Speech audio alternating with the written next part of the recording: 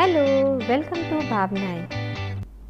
This is a 3D model of river water purification.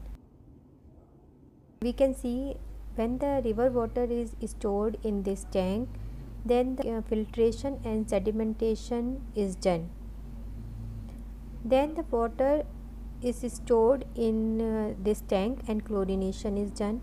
Then the water is stored in a reservoir where it is checked that it is free, is it free from dirt and germs. Then the pure water is collected into the overhead tank from where it is supplied to home and offices.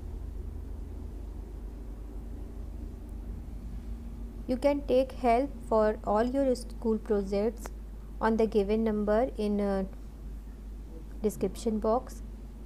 Now you can see when the pure water is stored here and that is supplied to